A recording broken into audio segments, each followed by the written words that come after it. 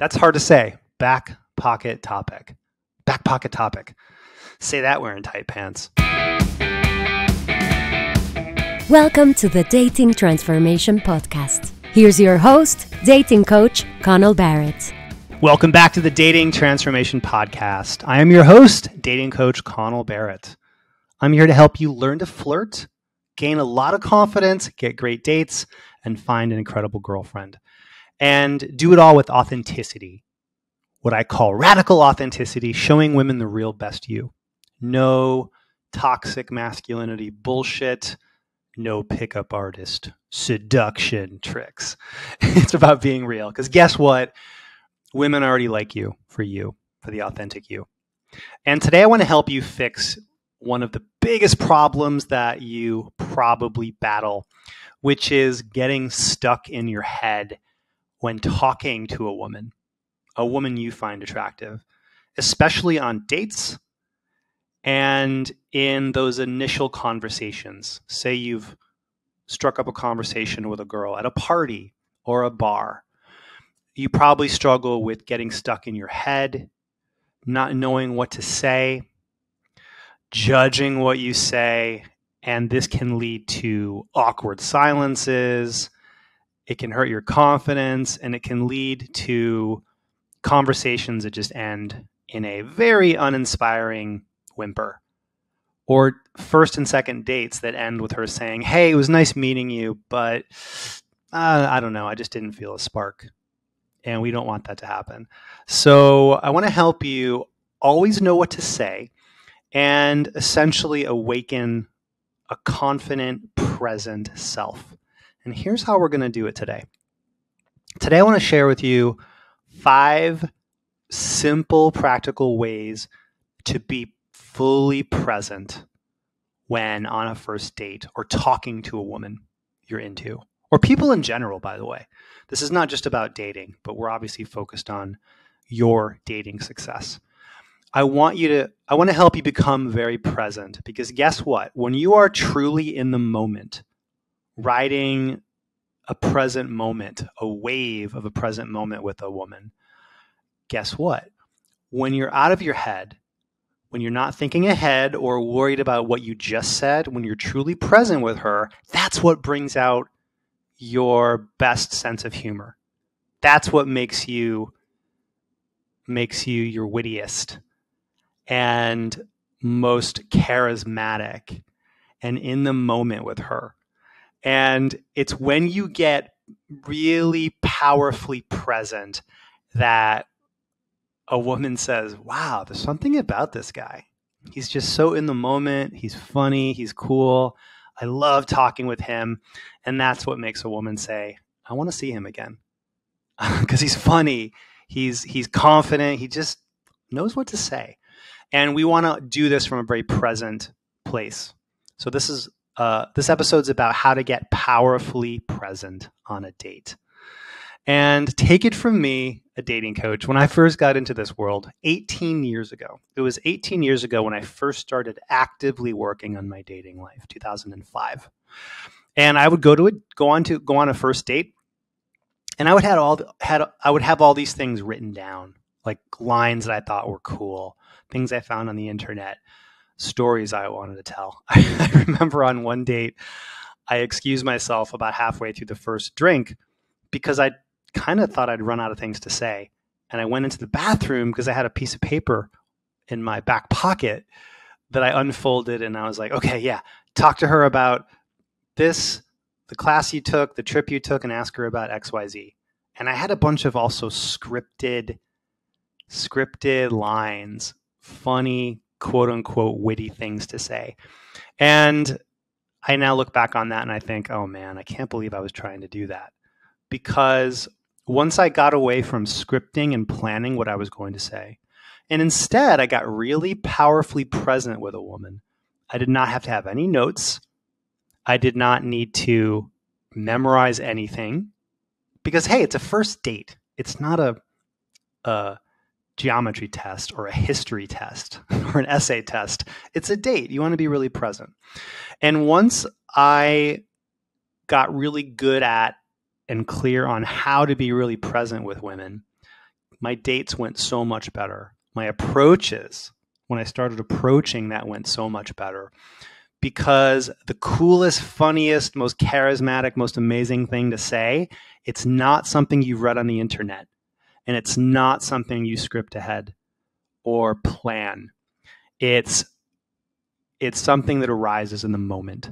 And that's what awakens your best, most confident self. So here are 5 ways to be powerfully present on dates, more confident, more funny, more in the moment. And by the way, even if you're not the world's funniest guy, even if you don't come up with the greatest things ever she's ever heard, that's more than enough to have a really good first date. Remember, women are not looking for, a stand-up comedian. You don't have to be like whatever movie or TV character who you aspire to be. You don't have to be as witty and funny as Hank Moody on Californication. Or you don't have to say what some pickup artist says on some crappy YouTube channel. You don't have to memorize and plan. You just have to get present and channel your most true, real personality through the lens of presence and reasonable confidence. So here we go. Here are 5 ways to be more present and more confident and attractive on first dates and in those first conversations with women. Tip number 1 is lower the bar for how good you think your conversation has to be. Lower that conversational bar. You're on a date. You are not doing a TED Talk. You're not doing a stand-up comedy routine. You are just talking to another person. So lower the bar. I'm gonna read your mind. Ready? I'll bet that you would love to confidently approach women, get great matches on the dating apps, flirt with charm, and attract your dream girlfriend. Right? But fear keeps you from approaching. You're not sure how to flirt. You struggle on the apps, and desirable women just don't seem into you. Well, I have great news. Dating coach Connell Barrett can help. He's guided thousands of men like you to more confidence and helped them attract their dream girlfriends. So book a free strategy call today to see if Connell's coaching is right for you. On your call, Connell or a team member will give you personalized advice to help you have more confidence, more dates, and more fun. Oh, and you'll be dating women as your best self, a charming gentleman. That's because Connell does not teach creepy pickup artist tricks. He unlocks your most confident self, so you can make authentic, romantic connections. Your next steps? Book your free call today at datingtransformation.com/contact and grab a time that works for you. Then you'll be on your way to more confidence, better results, and attracting bright, beautiful women. Oh, so you know, soon Connell will stop taking on new clients, so book a call today while you still can. Go to datingtransformation.com/contact and transform your love life. Bye. It doesn't have to be the most amazing content. You're not going to bore her. As long as you're getting present and you're being authentically expressive and flirting a little bit, giving her some good emotions, you don't have to have some crazy high bar for being funny. I have a couple of clients who have made a couple of big breakthroughs in this area. I have one client, Jerry, and Jerry came to me because he thought, oh my God, I don't know what to say. I don't have funny stories. I'm not witty. I'm not hilarious. And I said, well, he's talking about first dates. And I said, well, who are you trying to model yourself after? Who are you trying to be like? And he said, oh, I want to be like Conan O'Brien, funny, Craig Ferguson, who used to host a talk show on CBS. And he named a couple other like professionally funny people. And I said, dude, Jerry, she doesn't want to date with Conan O'Brien. She doesn't want to date with a professional comedian. Lower the bar for how good you think your conversation has to be. And I said, just keep it about you and keep it about her and find out what makes her tick and keep the conversation light, but lower the bar. And he did that. And Jerry went out on a couple dates and he reported back to me and he said, oh my God, I felt so much more comfortable and confident. I had this, he said he felt like he had like a load of bricks. He felt so much pressure to be amazingly witty and witty and charismatic. Paradoxically, once you lower the bar for how good your conversation needs to be, then paradoxically, you're actually going to become a more compelling conversationalist because the pressure's off. And let me give you an example from your life.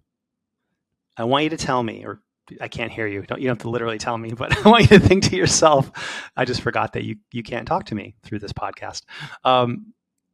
Answer this question to yourself. Who in your life are you very comfortable and confident around? Who is that? Who are a couple people? Is it your best friend? Is it some guy friends? Maybe it's family. Just think to a couple people. Think about a couple people in your life. People you're around and you're just confident, comfortable, great conversationalist. Think about these people, okay?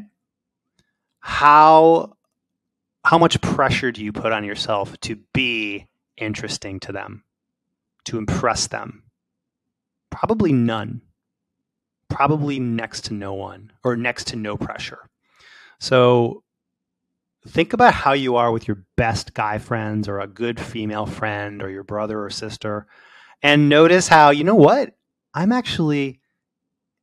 Notice how actually you're already expressive and interesting enough as it is. And that's because you've lowered that bar for how good the conversation needs to be. Paradoxically, that allows your most authentic, attractive conversational self to come out. And you get present with them because you're not straining to hit some sky-high bar for conversational, articulate, or funny. So tip number 1 is lower the bar. Just keep the conversation about you, about her, keep the topics light, and that's going to be enough for a given date to go well. Okay, tip number 2 to be powerfully present is adopt this philosophy. What I'm thinking and feeling is what I'm saying. I'll repeat that. What I'm thinking and feeling is what I'm saying and sharing. So be less and less filtered. Chances are you're filtering your conversation through this lens of, is this funny enough? Is this good enough? Is this interesting enough? Does she like this? Get rid of that filter. Filter it through the lens of, how do I feel? What do I want to share? What am I feeling and thinking? And just share it and express it. So for example, I remember years ago, I was in Las Vegas taking a dating program as a student of one of my many mentors. And I walked up to some women at a bar, a club in Vegas, and my coach could tell I was trying to be funny. I was straining. And he whispered in my ear, he said, don't be fake. Just say what's on your mind. If you're not feeling in the zone, tell her you're not in the zone. And I reset, and I remember walking up to this girl, and I said, hey, what's up? I just got here. I'm kind of in my head. I'm not even in the zone yet. And she said, oh my God, me neither. I'm not either. I just got here too. How are you? And she was really friendly, and it went really well. And I just basically in that moment, I let go of the need, the desire to say cool, impressive game lines. And so similarly, just literally say what you're thinking and feeling. So for example, let's say you're on a first date. Let's say in those first 5 or 10 minutes, you're a little bit nervous, got butterflies. Don't hide that. Feel free to say to her, oh, by the way, I'm actually kind of nervous right now. I got butterflies because I've been excited to meet you. So anyway, I just wanted to say that. Think how vulnerable that sounds. Think how refreshing that would be to a woman. I'm not saying do this as a move, although it is a good move. I'm saying do it because it's honest, it's authentic, it's genuine. And when your thoughts and your words and your expression aligns on the outside with what you're feeling inside, a really beautiful thing happens. You enter into the term I learned is congruence. you become aligned. You can become congruent. You're not hiding anything. You're not trying to be somebody you're not. You're just saying, hey, what's up? I'm feeling kind of nervous because I was excited to meet you. So that's out there. Or I've literally said this to girls. I've said, hey, sorry, that last story was rambling. What can I say? Pretty girls make me nervous. I remember I started saying that to women.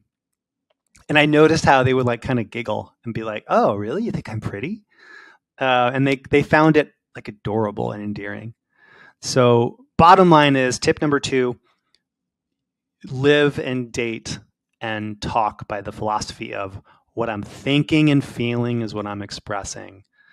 Now, try to keep it positive. If you're feeling really negative, if your dog just died, if your boss just gave the big promotion to somebody else and you're in a pissy mood, don't share that. Okay? Be an open book, not an open wound. So we want to keep things positive. It is a date, by the way. You want to bring good mojo to a date. But that said, otherwise, be really congruent. Say what you're thinking and feeling, as long as it's not super negative. And you can keep doing that throughout a date. You know what? If the vibe is really good, you guys get to a sexy, fun, romantic place on the date, you can dial up that expressiveness. You can start letting her know, hey, by the way, you were really sexy. You were, oh my God, your laugh is it's so attractive. Every time you laugh, I feel like I'm in a rom-com movie with a lead actress. And so you can just keep expressing those real thoughts. You don't need to constantly hit her with quote unquote good content. Just hit her with the truth.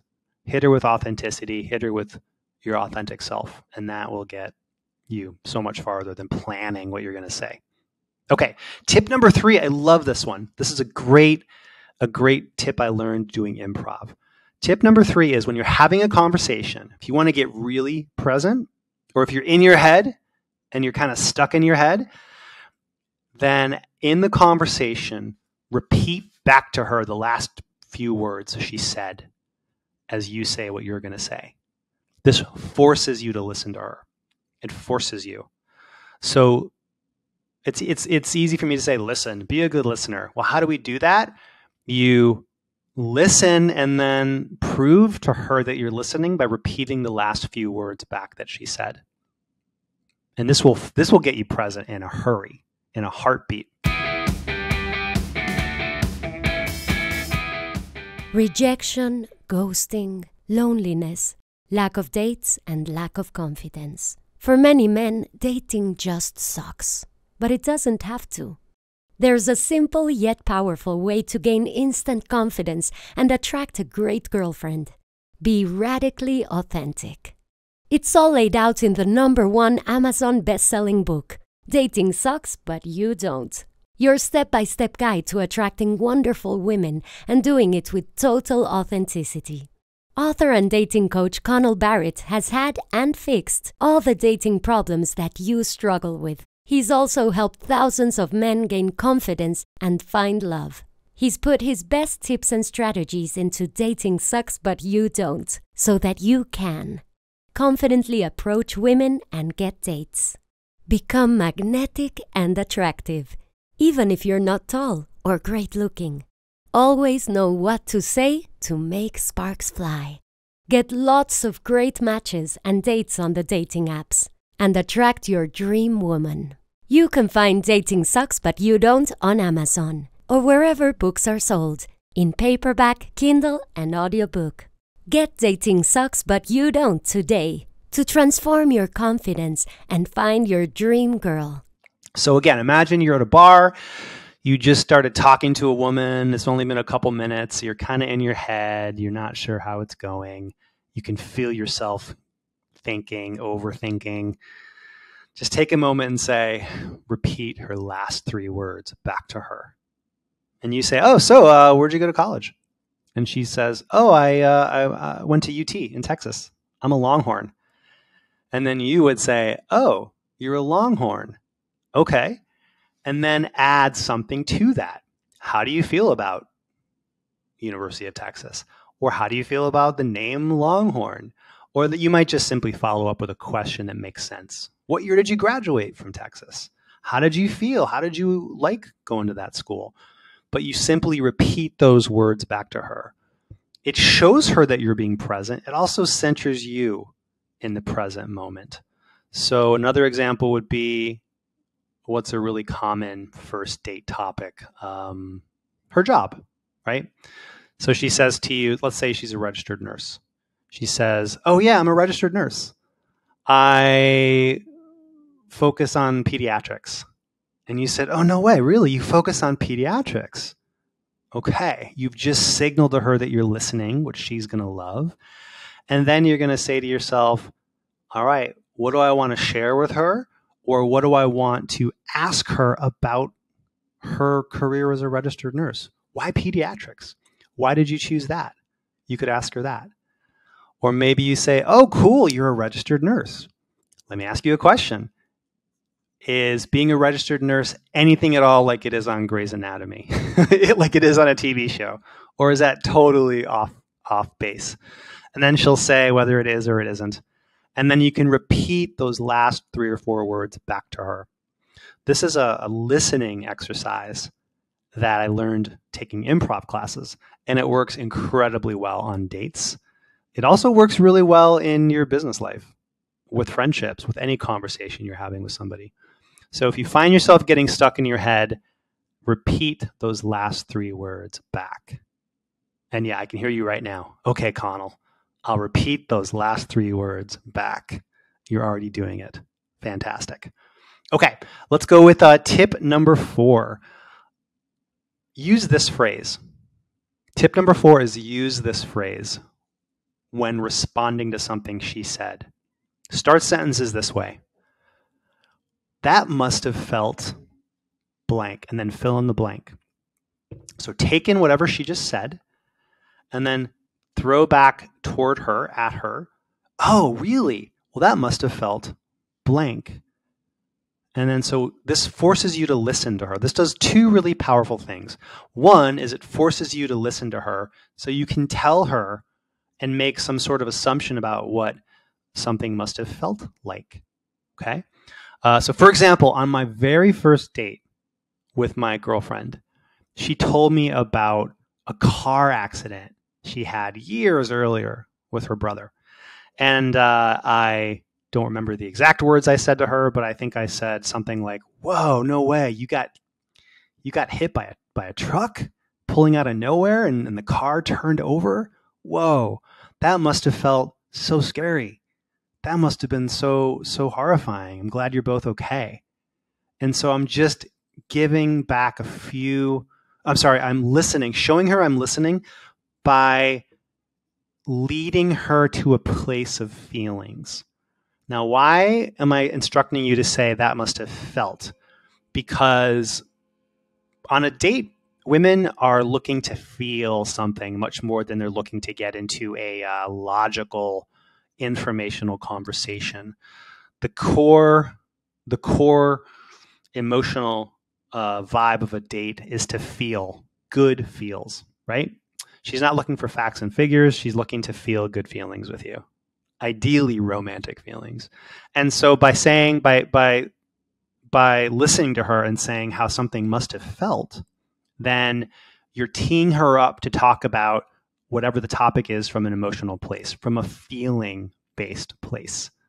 So for example, let's say you're on a first date and she's talking about her big trip to Italy she took last summer. She did a European tour. And she's talking about some of the sights she saw in Rome. And she's talking about, she's in front of the Trevi fountain throwing coins in the fountain. You can say, you can combine techniques here. You can repeat the last couple words back. Whoa, you got to throw coins in the Trevi fountain? That must have felt. And then just go into your mind. How might that have felt to her? That must have felt incredible. That must have felt amazing. That must have felt powerful. And then she'll hit you back with how it felt. Oh yeah, it felt incredible.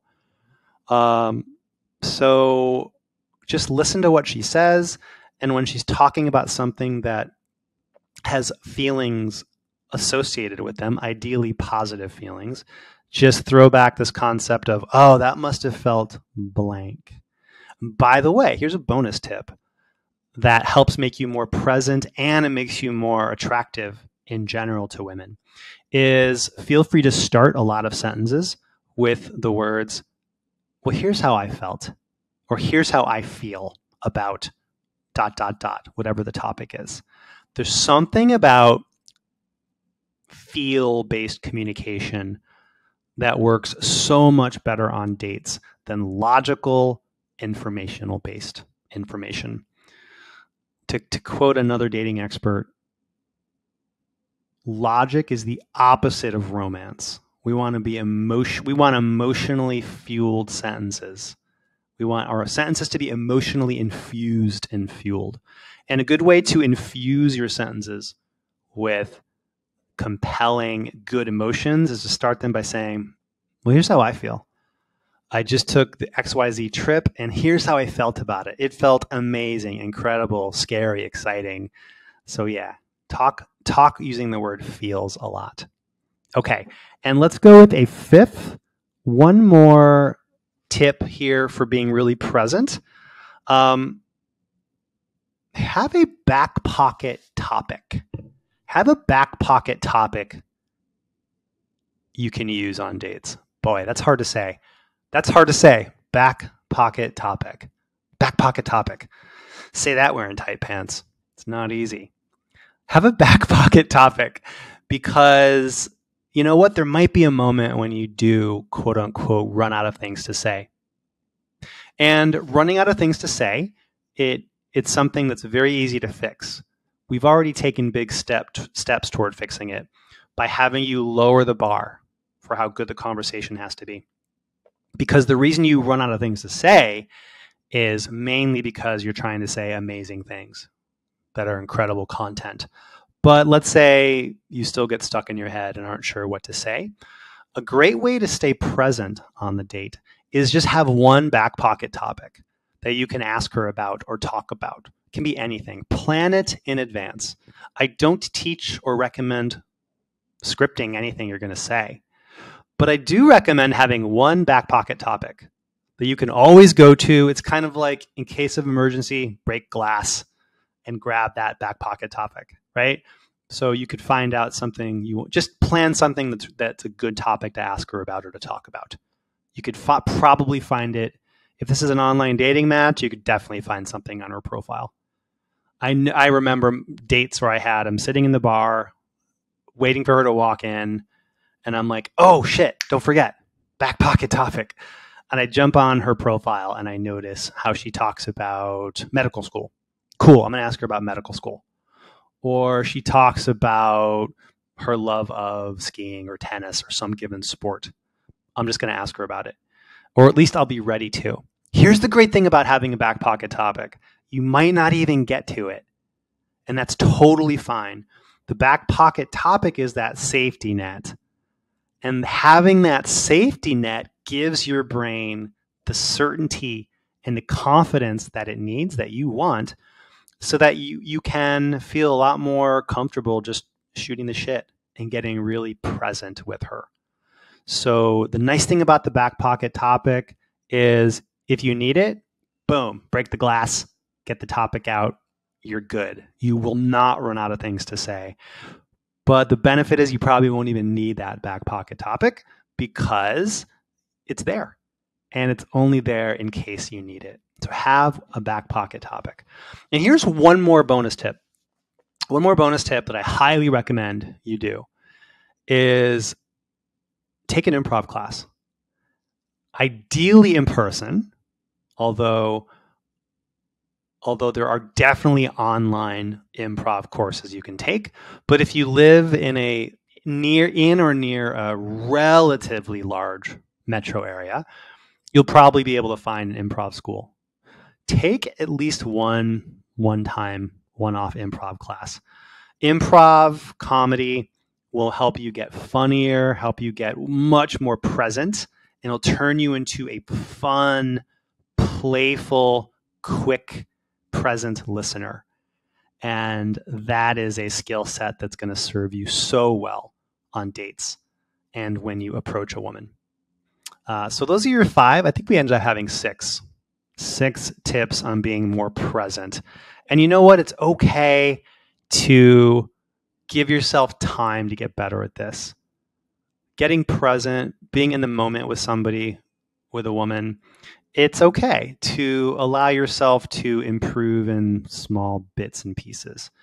If you get stuck in your head, if you run out of things to say once or twice, don't beat yourself up. Don't judge yourself. Just keep practicing these core tenets, especially lower the bar for how good you think you have to be, your conversation. And listen, repeat those last few words back to her. That'll make you more present. And ask her and tell her how, oh, wow, what you just said, that must have felt blank when that happened. Get out there, take some action. Don't just listen to podcasts. Don't just watch YouTube videos. Actually go out there, approach women, go on dates if you can. If you can get them, go on them. Go out and socialize. Practice being present with the people in your life. Remember, the reason why you're so confident and comfortable around people you already know, friends, family, parents, is you're not trying to impress them. You're just being authentic. You're just being yourself. Do the same thing on dates. Do the same thing with approaching. And you'll start to become a lot more present, more confident, and let me know how it goes. All right. Thank you so much for listening. Until next time. And remember, your dream girlfriend, she's already out there. She already likes you. She just has to meet the real you. Till next time. Thank you for listening to the Dating Transformation Podcast. For lots of free tips, videos, and other goodies, go to datingtransformation.com. See you next time. Produced by Heartcast Media.